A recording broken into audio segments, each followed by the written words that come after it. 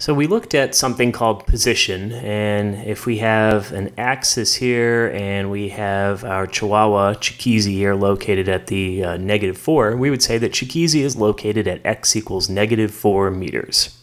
And we looked at distance. So if Chiquizi then traveled over here to the 3, we would say that Chiquizi traveled a distance of 7 meters, and that's just counting from the -4 over to the 3.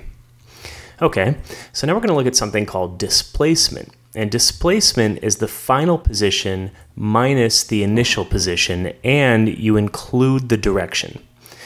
So here's our axis, and here's Chiquizi, and he's starting at the -4, and he's ending at the 3. His displacement, we would take his final position, 3 meters, subtract his initial position, -4 meters, and that gives us 7 meters. And so we would say Chiquizi's displacement is 7 meters, and then remember we have to include a direction, and Chiquizi traveled to the right, so Chiquizi's displacement is 7 meters to the right. Displacement is a change in position along with a direction, and we sometimes write it as a delta x, where that means the x final, the final position, minus x initial, the initial position. And that delta you can think of as final minus initial. So here's an example. A duck waddles from x equals 7 meters to x equals -5 meters. What is the duck's displacement?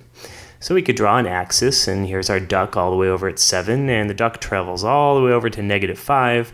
Delta x, which is x final minus x initial, would be -5 minus 7. That gives us -12 meters. And so the duck's displacement is 12 meters to the left. So a wagon's displacement is 7 meters north.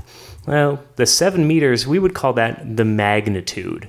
And the north, that's the direction.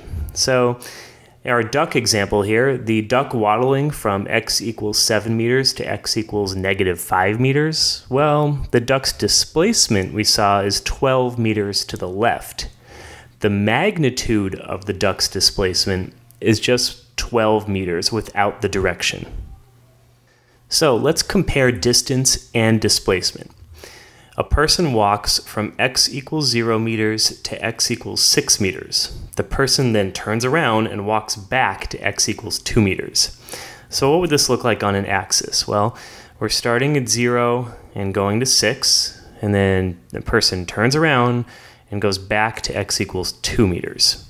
So the distance, well, we would add up each individual portion of this trip here. We would have 6 meters plus 4 meters, and that's 10 meters. Notice that we don't include a direction when we talk about distance. Displacement, on the other hand, remember, that's the final position minus the initial position. So that's 2 meters minus 0 meters. That's 2 meters. But remember, we have to include a direction, so it's 2 meters to the right. Why is it to the right? Well, we started at 0 and we ended at 2, so overall the person walked to the right.